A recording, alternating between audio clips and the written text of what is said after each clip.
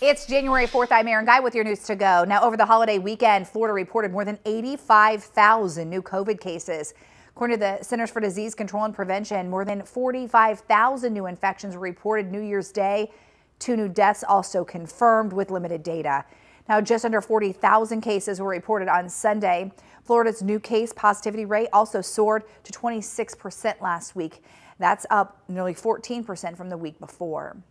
Meanwhile, all employee, vendors, and visitors must mask up inside the Palm Beach County School District buildings as school reopens for staff today.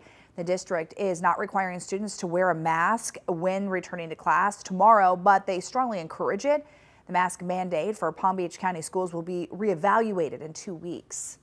Meanwhile, a state lawmaker proposing a bill that would prevent employers from retaliating against workers who are off work to quarantine after testing positive for COVID. Retaliation actions like firing or demotions would not be allowed if employers show proof of a positive test. The bill will be considered during the legislative session that starts next Tuesday. All right, thank you, Erin. And we are off to a beautiful, cool morning. We have temperatures in the 50s for you, and eventually working our way into the mid-70s this afternoon. Partly cloudy skies. Straight shower or two near the coast can't be rolled out, but your Tuesday is looking beautiful.